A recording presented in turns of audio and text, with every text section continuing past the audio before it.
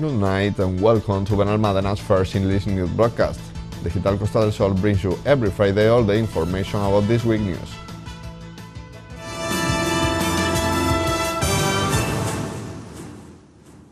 The sports center at Benalmádena Pueblo has been suffering for years from an access problem which restricted its use. Now, thanks to the works on the Fuentezuela Road, City Hall expects to solve this problem. Benalmádena's Mayor Víctor Navas and Roads and Works Councilman Joaquín Villazón visit the works on Camino de la Fuentezuela on Tuesday to see firsthand its progress and highlight its importance for the area. Navas stressed the need to improve the alternative entrance to the sport center in Benalmádena Pueblo. Unas obras que eran necesarias. This work is necessary to provide a dignified and appropriate entrance to a sports center such as the one in Benalmádena Pueblo, which hosts a large number of sports activities and users, as well as a multitude of sport schools. With the roundabout that was previously built and the new access that we are now developing, the Camino de la Fuentezuela will finally be a wide and adequate access for a sport center. The mayor took the opportunity to explain that a complication during the construction work has slowed down its execution, forcing the work to be modified. La obra tenía un plazo de ejecución, tenía una inversión. The initially planned time frame and investment have been modified due to the destabilization of one of the sides of the road, the one next to the bull ring, which has forced us to undertake a series of emergency measures as well as an alternative route for the road. Taking advantage of the fact that we have had to change the route of the road, we are now improving the surroundings to create a larger garden area. He also denied the rumor that the bull ring is being demolished and announced that they are preparing a project to rehabilitate it and use it as a cultural center. Y la Plaza de Toros, quiero dejarlo claro, la Plaza de Toros no se tira. I want to make this very clear to the public in order to put an end to a series of rumors. We are not going to demolish the bull ring. We are only working on an alternative route for the road, which has allowed us to improve the surroundings. The government team is planning to draw up a project to convert the bull ring into a cultural space, which will allow the organization of cultural events and act as a meeting point for culture in Benalmádena Pueblo. For his part, Villazón explained that the collapse of the slope and a problem with the electricity pylons in the area have complicated the execution of these works. Se está adecuando la entrada. During the works, one of the sides of the road was in danger of collapsing, forcing us to modify the initial planning. The work had to be carried out in an area very close to the bull ring due to the presence of two electricity pylons which, although the company has already planned their removal, we not know the planned date and we couldn't wait any longer. For this reason, we have moved the road closer to the bull ring to avoid the electricity pylons, and we have also taken the opportunity to create a landscape area at the back to beautify the entrance to Benalmádena Pueblo while improving access to the sports center. The councilman highlighted the value of the intervention, stressing that it will help to improve the area for the future, announcing that it should be finished between October and November. Darle una doble entrada. With this project, we seek to provide a double access to the sports center of Benalmádena Pueblo to avoid users having to detour to the area around the cemetery. We estimate that the work will be completed in about 3 months, between October and November, almost coinciding with the start of the new sport season. Our municipality lives from tourism, and last weekend we extended our offer a bit more if possible thanks to the inauguration of a motorhome parking area, a project born thanks to the ambition and push of the retired Dr. Lorenzo Valderrama. Benalmádena now has a parking area for motorhomes thanks to the efforts and tenacity of Lorenzo Valderrama, a well-known doctor from our municipality who has always shown his love for Benalmádena through the various projects in which he has been involved.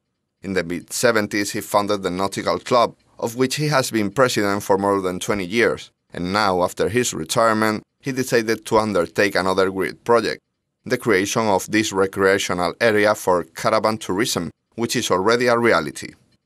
It is probably the best municipality on the Costa del Sol.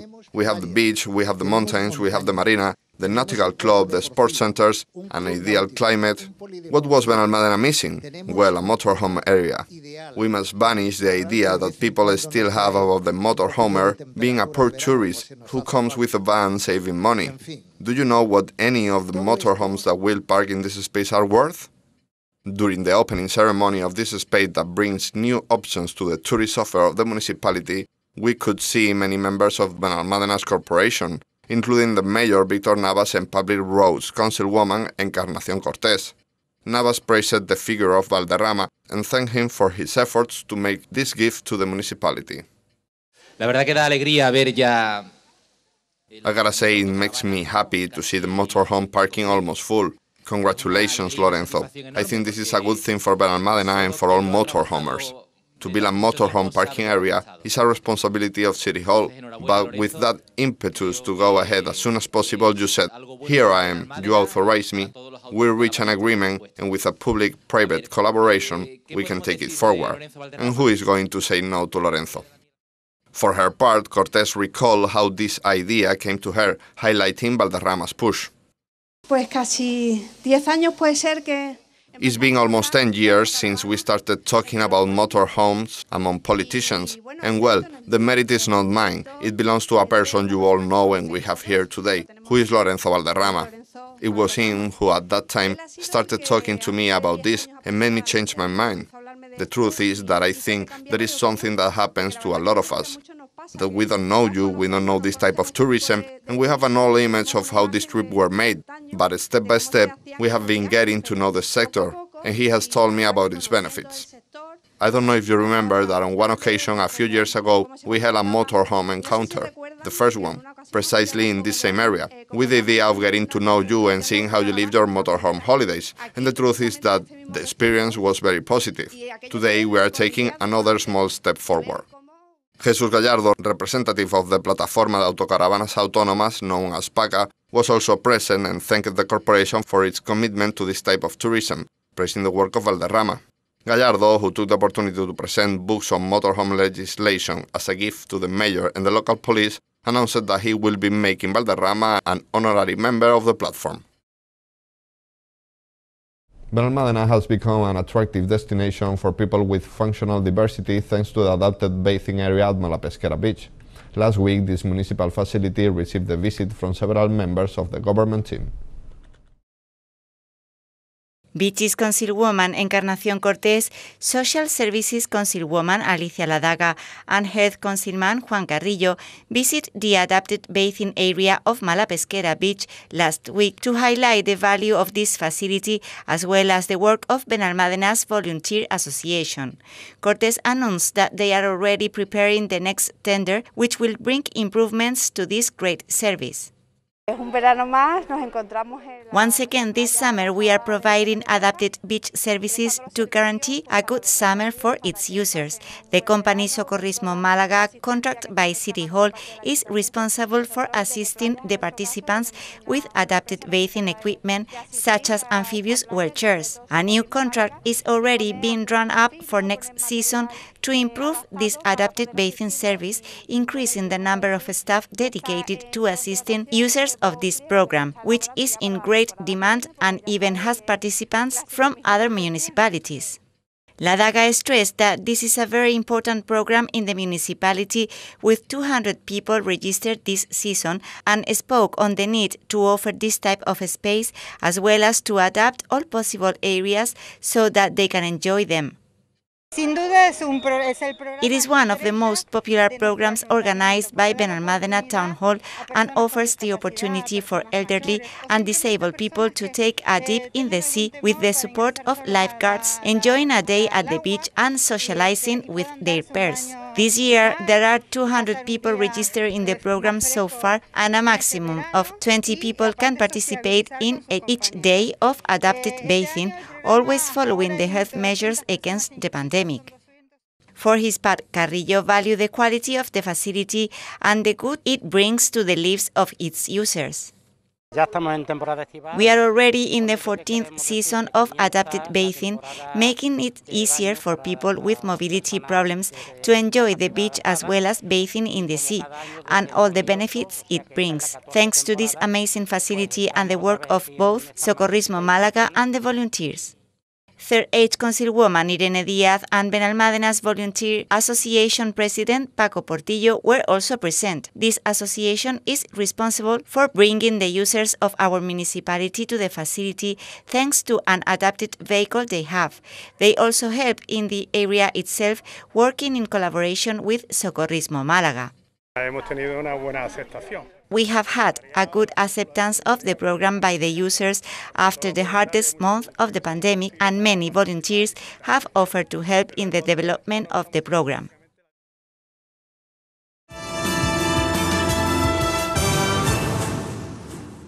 The Sports Harbour area has installed static gymnastic equipment in Avenida Juan Sebastián Elcano, a pilot test which aims to promote sport practice and healthy lifestyle habits. Sport Harbour Councilwoman Encarnación Cortés and its manager Manuel Jiménez attended the media last week at Avenida Juan Sebastián Elcano to highlight the installation of static gym equipment in the area. This installation is part of a pilot test that has been achieved thanks to the signing of an agreement with Vive Park. Cortés highlighted the quality of the machinery installed and the importance of creating new uses for the public space. As you have been able to see over the last few days, we have installed top-of-the-range weight training machines on Avenida Juan Sebastián Elcano at the entrance to Capitanía and next to Torrebermeja Beach. It arises from an agreement signed between Puerto Deportivo and Vive Park with the idea of promoting a sustainable use of public roads, and what better way to do it than through sport and healthy living. The councilwoman also praised the location in which they have been placed, perfect for exercising with an amazing view. We want to try out new uses for the public throughout fair, and now we will see how the public receive this initiative to turn part of the avenue into an open-air fitness center, with our spectacular beaches as a backdrop. Depending on the results of these weeks, we will consider its definitive installation for the rest of the year. The machines will initially remain installed for a period of 6 weeks. For his part, Jiménez was very happy with this new acquisition, highlighting the great acceptance it is having. We are very happy with the result of the first days of this pilot test proposed by the Finnish company Vive Park, which has facilitated the installation of these 9 high-end machines on public roads, promoting the innovative concept of outdoor fitness. We are in talks with the company to reach a long-term agreement so that it does not remain a pilot test. Vive Park Director Marcos Barco valued the technological innovation of these machines that allow intergenerational training. The machines are top of the range and have as a differential element the mechanism to change the weight of the exercise based on the Roman weight, thus allowing an intergenerational training to facilitate its use in family. Each machine has simple instructions and a QR code that leads to a video to show its correct use. Experience in other places indicates that this type of initiative serves as a bridge for the citizens to start going to traditional gyms. UMAS General Foundation organizes talks and presentations in its summer courses, and this week the Economic Transformation Councillor Rogelio Velasco took part in the closing talk post-Brexit. How it affects us? Economic Transformation Regional Chief Rogelio Velasco predicted that the macroeconomic impact of the UK's exit from European Union on the Andalusian economy will cause a 0.2% reduction in annual GDP until 2030. This is the most optimistic estimate his department has been working with, bearing in mind that a range of 0.2 to 0.7% per year was projected. During the closing ceremony of Malaga's University's summer course, Post-Brexit, How It Affects Us, Velasco explained that this approximation has been made taking into account the main trade links between Andalucía and the United Kingdom and the impact of Brexit in our economy. The new trade and cooperation agreement has also been taken into account, of which he clarified that it will not match the level of cooperation that existed when it was a member of the European Union, but it goes much further than traditional free trade agreements. He also pointed out the main indicators that measure both the UK's economic relations with Andalucía and the macroeconomic situation of the Anglo-Saxon country. In this analysis, he highlighted that Andalusian exports to the British market reached almost 800 million euros in the first 4 months of this year, which translates into an increase of 5.2% year-on-year. This recovery comes after the end of the transitional period and the acquisition of non-European Union status. In tourism, the impact of the successive waves of the coronavirus and the mobility restrictions measures imposed have had a negative influence. In the first 4 months of 2021, tourist arrivals from the UK fell by 95.2% year-on-year, with more than 16,000 visitors from the UK. Tourism from the rest of the world lost less steam, with a total of almost 213,000 tourists and a drop of 86%. In 2020, the number of visitors of British origin decreased by 80% year-on-year, easing the statistics to almost 583,000 tourists. 2021 has begun with an even greater drop in spending by British tourists in Andalucía, who spent 15 million euros between January and April this year, 95% less than in the same period last year. The effect of Brexit on the sale and purchase of homes by British citizens in Spain also stands out. In the case of Andalucía, it is estimated that in the province of Málaga, they may fall between 20% and 40%, and it is necessary to have a residence permit. And these are today's headlines.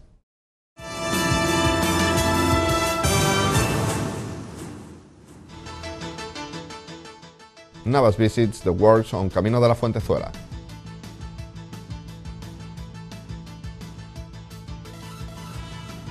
Benalmádena premieres a motorhome parking area.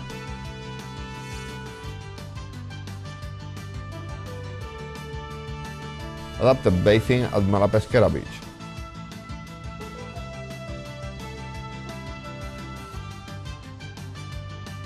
Static gymnastic in the boardwalk.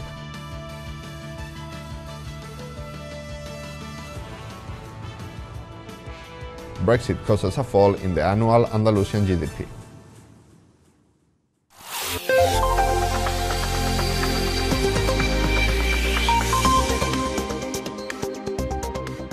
The weather forecast for the weekend will leave us with fairly cloudy or clear skies with maximum temperatures rising inland and the rest with little change.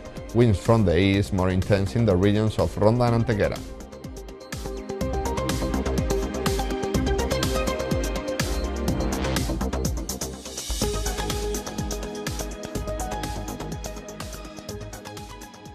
And that's all. Thank you for watching us, and remember, you can stay updated on our website or social media profile on Facebook and Twitter. Have a good night and enjoy the weekend.